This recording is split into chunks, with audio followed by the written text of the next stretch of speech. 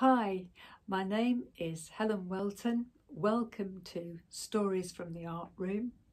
This is part 3 of The Power in Family Names, where I'd like to share where we might be going with how we label and fix our identity.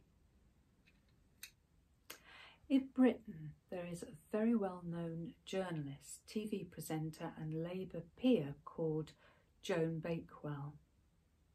I mention her because she is a very good example of a person who has become highly successful in her chosen career, but is very well known by a family name that does not really represent her. For Bakewell is her first husband's surname, and she divorced him in 1972, married someone else in 1975, but stayed with the name Bakewell because by 1972 she'd established her professional reputation with that surname. Many women these days are entering partnerships or marriages where they do not necessarily change their surname.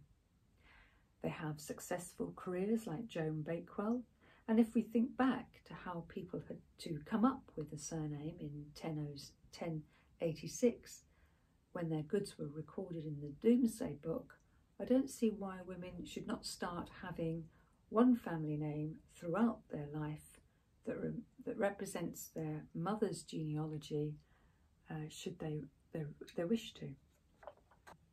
John Lennon made a radical move when he incorporated Ono alongside his surname on marrying Yoko, which was unusual in 1969. Since the structure of the family, certainly in Western culture, is changing and identity and connectedness is vitally important to individuals, how would a system of naming that recognises both the mother and father work? Here's a suggestion, and I'd be interested in any other ideas, so please post them below, especially if you have some fun making up dame names for your family. We start with a father's surname Mark and a mother dam name Writer. They have a son. His family name would then be Writer Mark. The daughter's family names would be the other way around, Mark Writer, and the daughter would keep these family names throughout her life.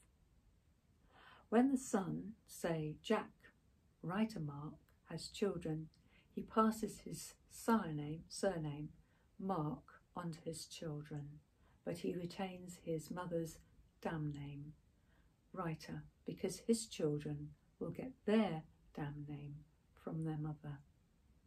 When their daughter has children, she passes on her dam name Writer to her children while retaining her surname Mark because her children will take their surname from their father. And the family names of their maternal grandfather and paternal grandmother can be easily identified one generation back. Too complicated? How about the dam name in men being presented as a matronymic middle name before the surname? And for women, they could have a patronymic middle name before their dam name, their only family name. They would take that from their mother rather than have a surname from their father.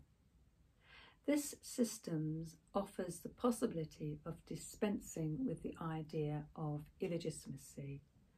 No child need be illegitimate. Of course, there would be exceptions to the simple rule and careful arrangements made for those individuals whose naming did not fit into this model. Any other suggestions? I would like to end by showing some terracotta fridge magnets I've made after seeing a documentary by Gunter Dreyer about the very earliest form of ancient Egyptian writing from Abydos, which was inscribed on bone and ivory tags on food sacks from around 3400 to 3200 BC. I've posted a link to a website giving details on that below. Basically, 1 to 4 of these glyphs were used to say who, where from, and what was inside the containers of food. And that's what I think most people would want from a naming system. First name, where from, and what we are inside. Thanks for watching my vlog. I'd be really interested to hear your thoughts, so please do post them below. If you would like to watch part 4 on my concerns on how self-labelling might work in the future, please subscribe so you can get a notification of when that's posted. And so hope to see you then.